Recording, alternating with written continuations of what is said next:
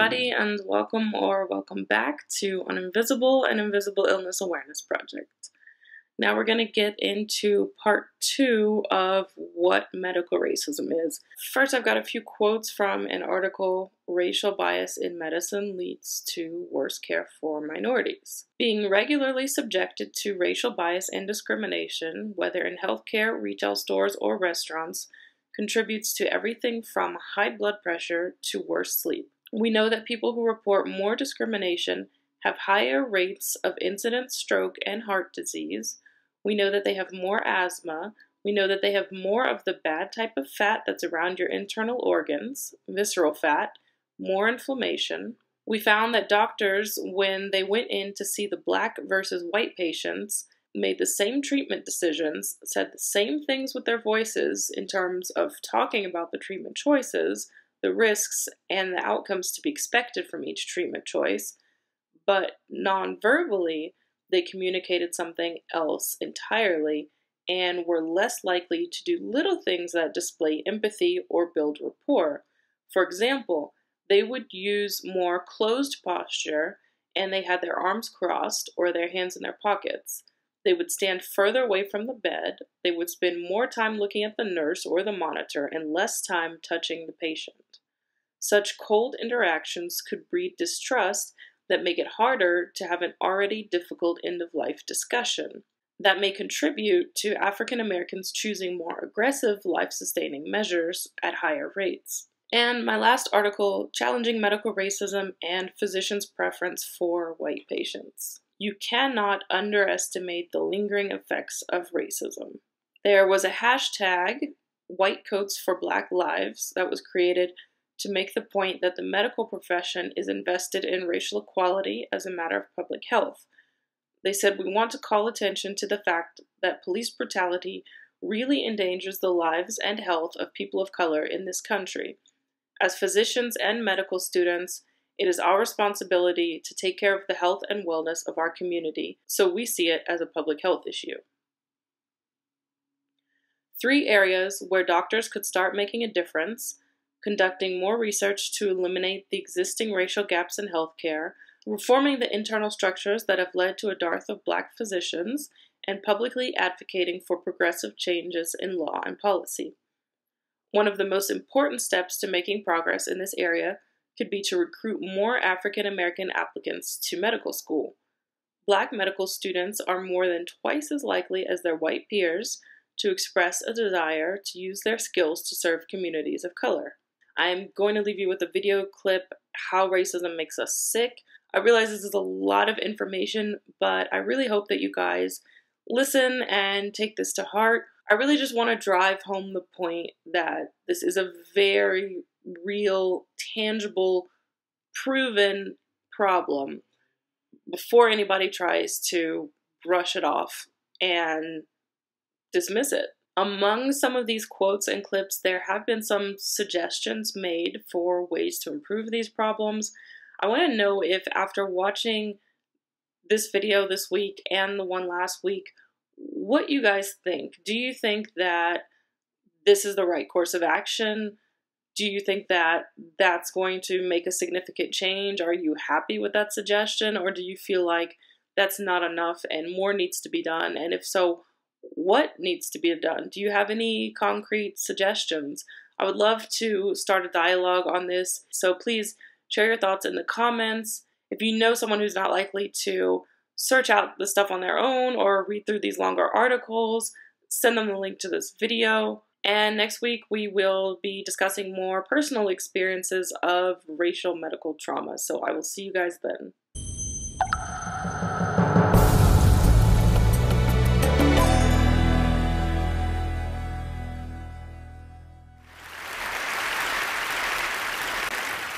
An article in the Yale Alumni Magazine told the story of Clyde Murphy, a black man who was a member of the class of 1970.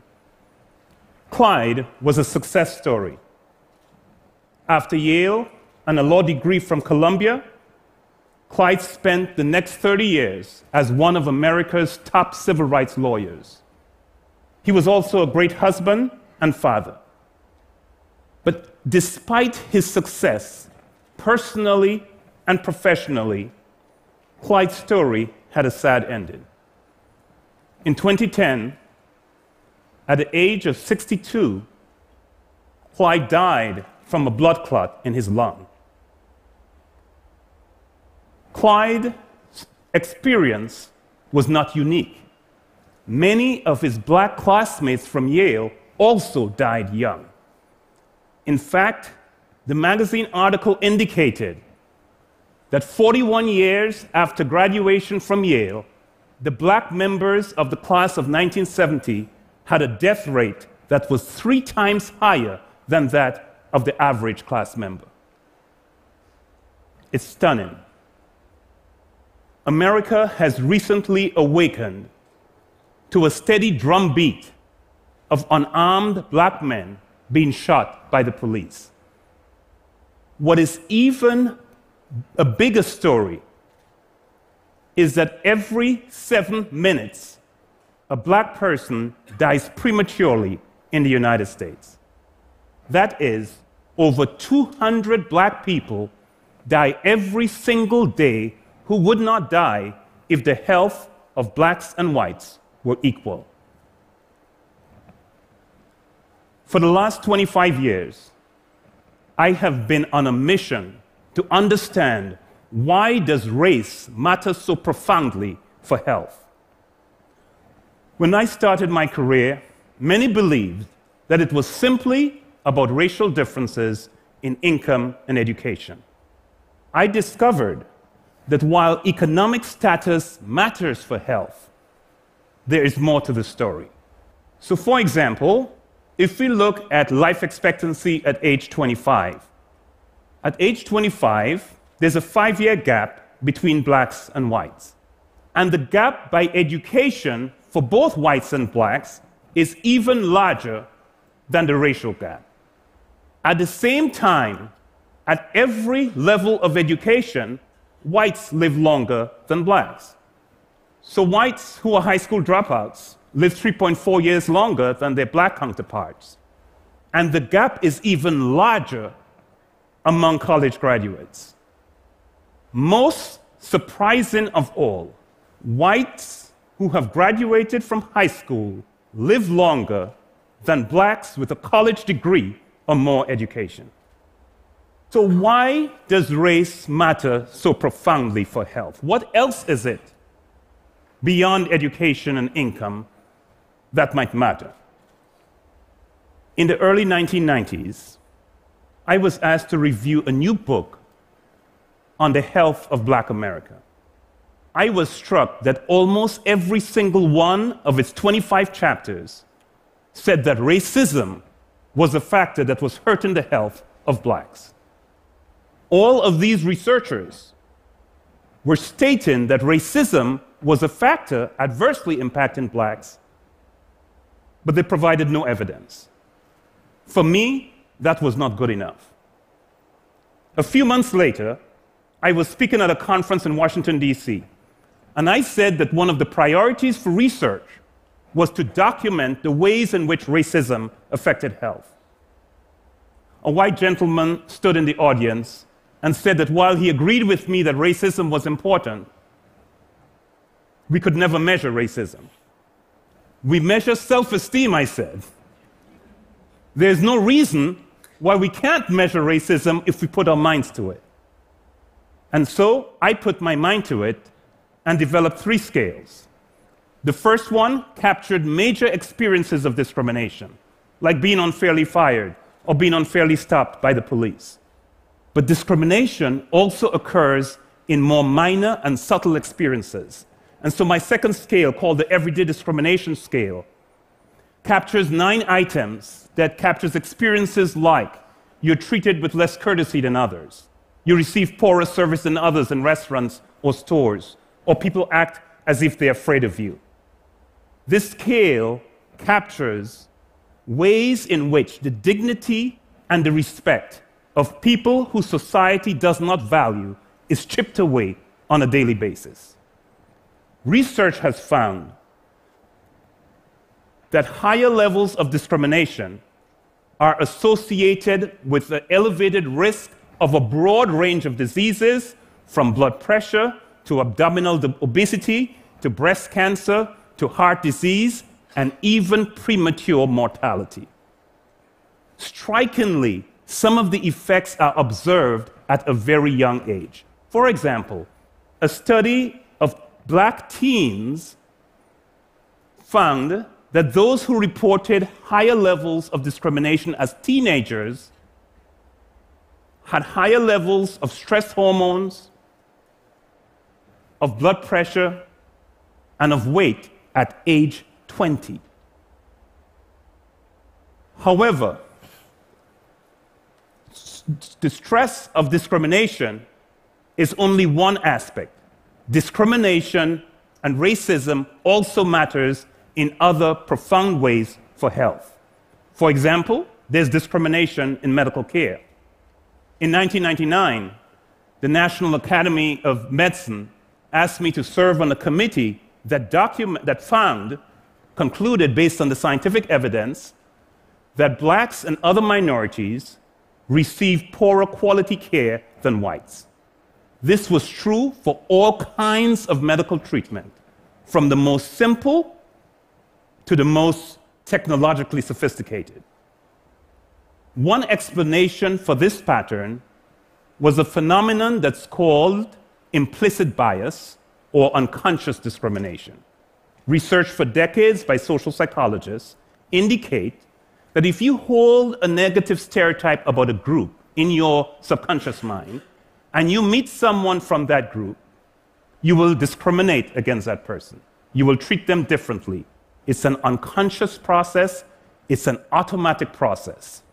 It is a subtle process, but it's normal, and it occurs even among the most well-intentioned individuals. But the deeper that I delved into the health impact of racism, the more insidious the effects became. There is institutional discrimination, which refers to discrimination that exists in the processes of social institutions. Residential segregation by race, which has led to blacks and whites living in very different neighborhood contexts, is a classic example of institutional racism. One of America's best-kept secrets is how residential segregation is the secret source that creates racial inequality in the United States. In America, where you live determines your access to opportunities in education, in employment, in housing, and even in access to medical care. One study of the 171 largest cities in the United States concluded that there is not even one city where whites live under equal conditions to blacks, and that the worst urban context in which whites reside is considerably better than the average context of black communities. Another study found that if you could eliminate statistically residential segregation, you would completely erase black-white differences in income, education, and unemployment, and reduce black-white differences in single motherhood by 2/3. All of that driven by segregation. I have also learned how the negative stereotypes and images of blacks in our culture literally create and sustain both institutional and individual discrimination. A group of researchers have put together a database that contains the books, magazines, and articles that the average college-educated American would read over their lifetime. It allows us to look within this database and see how Americans have seen words paired together as they grew up in this society. So when the word black appears in American culture, what co-occurs with it? Poor, violent, religious, lazy, cheerful, dangerous. When white occurs, the frequently co-occurring words are wealthy, progressive, conventional, stubborn, successful, educated. So when a police officer overreacts when he sees an unarmed black male and perceives him to be violent and dangerous, we are not necessarily dealing with an inherently bad cop. We may be simply viewing a normal American who is reflecting what he has been exposed to as a result of being raised in this society. From my own experience, I believe that your race does not have to be a determinant of your destiny. I migrated to the United States from the Caribbean island of St. Lucia in the late 1970s in pursuit of higher education. And in the last 40 years, I have done well. I've had a supportive family, I have worked hard, I have done well. But it took more for me to be successful. I received a minority fellowship from the University of Michigan. Yes, I am an affirmative action baby. Without affirmative action, I would not be here. But in the last 40 years, Black America has been less successful than I have. In 1978, Black households in the United States earned 59 cents for every dollar of income whites earned. In 2015, Black families still earn 59 cents for every dollar of income that white families receive. And the racial gaps in wealth are even more stunning. For every dollar of wealth that whites have, Black families have 6 pennies and Latinos have 7 pennies. The fact is, racism is producing a truly rigged system that is systematically disadvantaging some racial groups in the United States. To paraphrase Plato, there is nothing so unfair as the equal treatment of unequal people.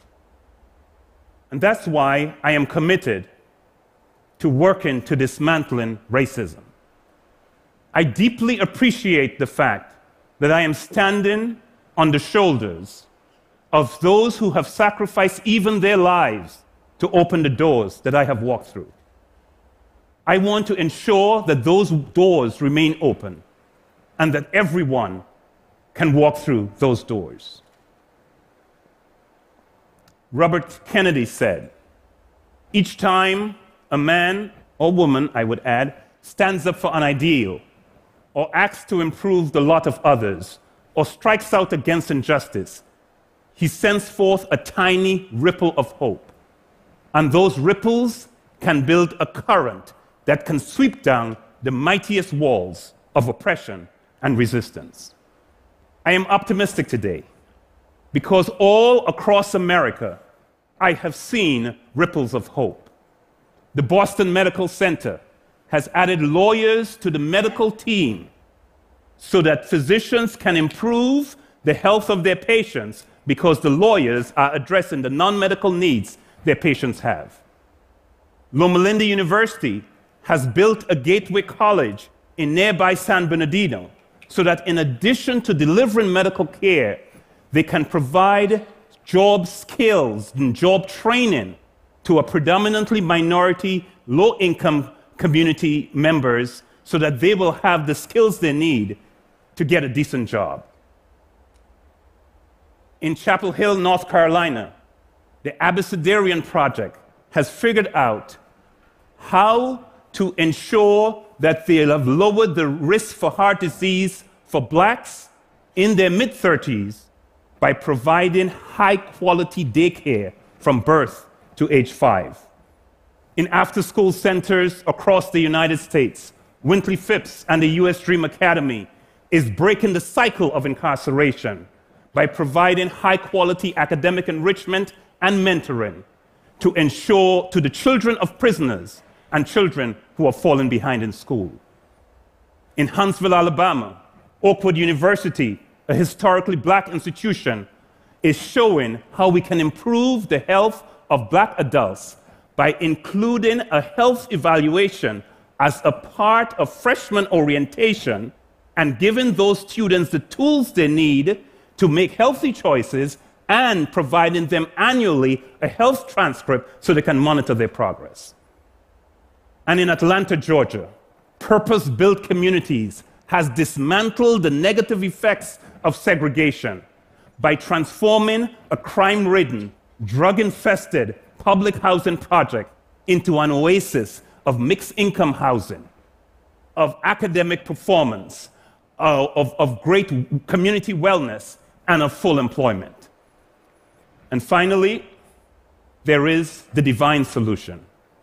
Professor Patricia Devine of the University of Wisconsin has shown us how we can attack our hidden biases head-on and effectively reduce them. Each one of us can be a ripple of hope. This work will not always be easy, but former Supreme Court Justice Thurgood Marshall has told us we must dissent. We must dissent from the indifference. We must dissent from the apathy. We must dissent from the hatred and the mistrust. We must dissent because America can do better, because America has no choice but to do better. Thank you.